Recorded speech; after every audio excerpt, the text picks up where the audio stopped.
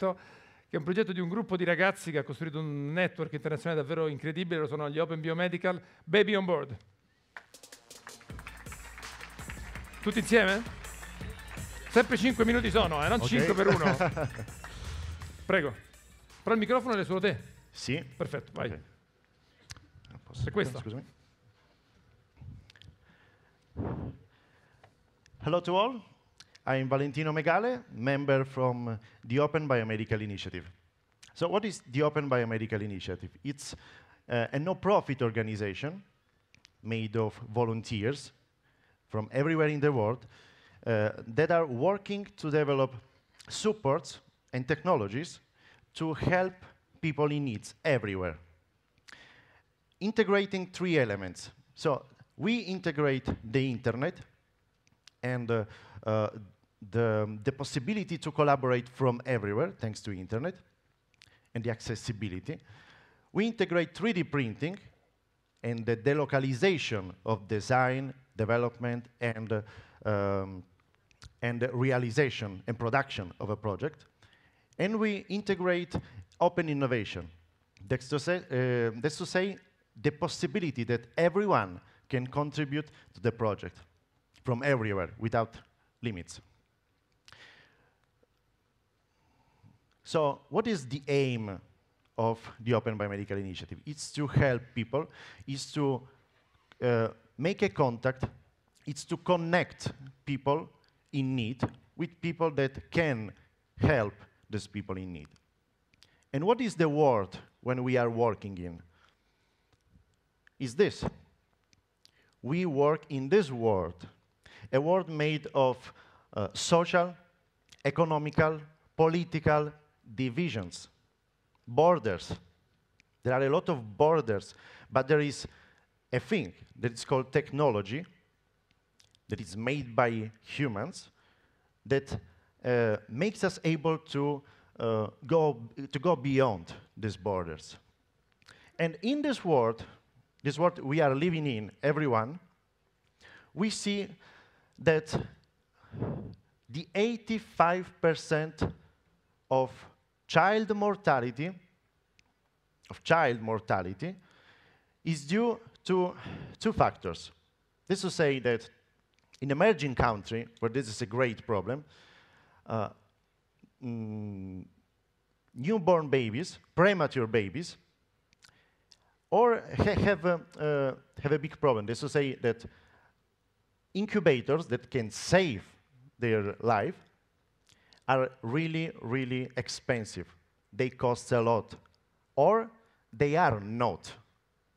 Because there is the possibility that they never see an incubator. They never see an opportunity to survive to their condition.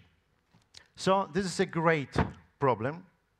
This is a great problem that influences our future, the future of every one of us. And so, that's because we have the mission of the Open Biomedical Initiative, is to say, to help people. We decided to realize a project using the basics of our community.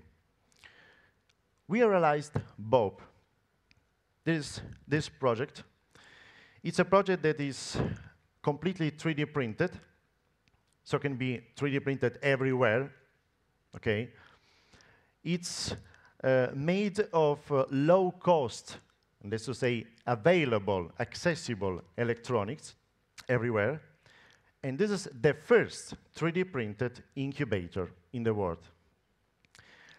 What BoB is an opportunity to save the life of children, of premature children, because it maintains the same humidity, the same temperature conditions inside. And this gives an opportunity to save the life of children from everywhere in the world, because everyone can contribute to this. How can you get BoB? How can you realize BoB? You simply can go to our site, go to our page, go to the page of BoB project, and you can go just clicking a button, download. You can download all the project, and you can, having a 3D printer, you can realize it. In realizing a BoB, you can help many lives. You can help many children's lives. And you can help to save a lot of futures. So when technology saves the future, it's not only an extension of man. I think it's also a concretization of an instinct. Let's just say hope. And this is the team that realized this hope. BoB.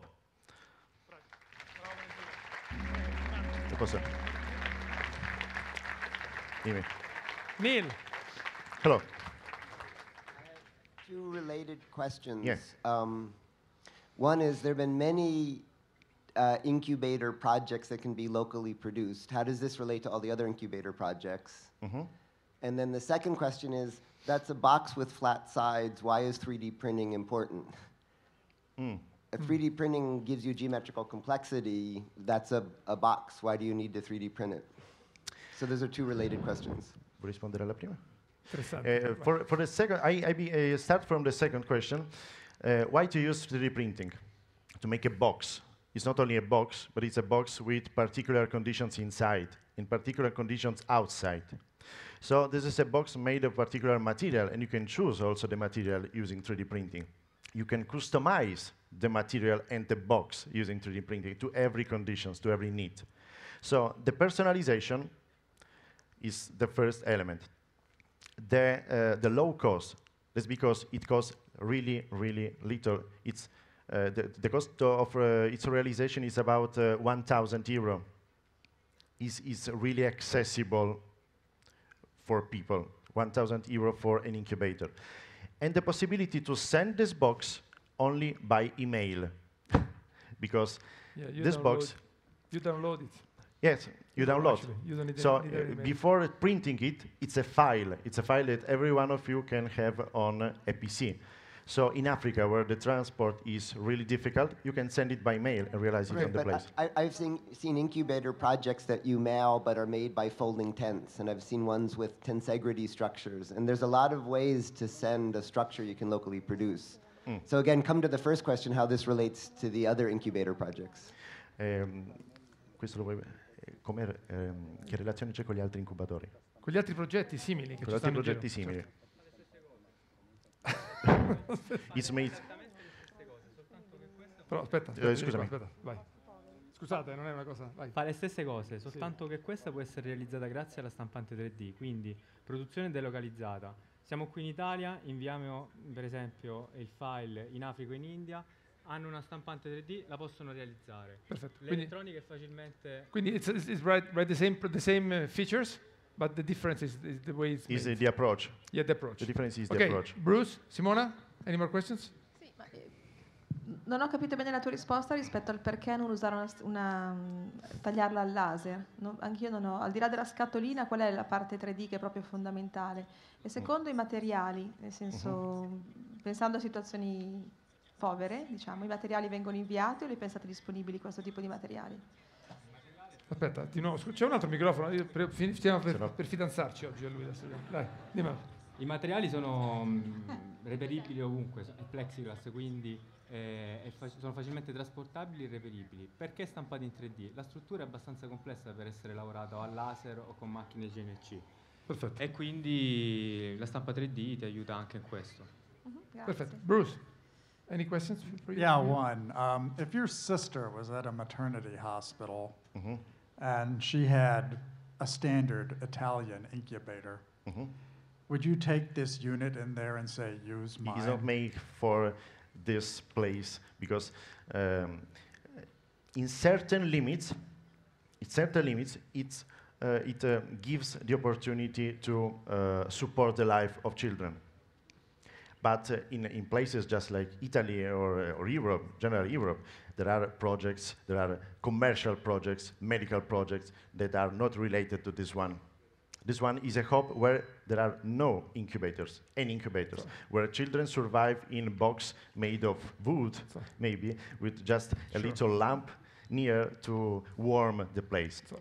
This is a little elevation of technology, but to support So the, Bruce, it's better than nothing. Yeah. Better than It's nothing. better than nothing, but Yeah. you're saying you wouldn't particularly trust it. What?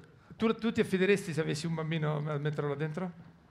To support his life, yes. Yeah, the To life maintain of your, to the life maintain of those your own conditions. child. Excuse me. La sopravvivenza del tuo figlio, ti affideresti? If his life depends only on humidity and temperature, yes. If his life depends on other conditions that this cannot provide, no. Ok, ottimo. Grazie ragazzi, in bocca al lupo. Okay.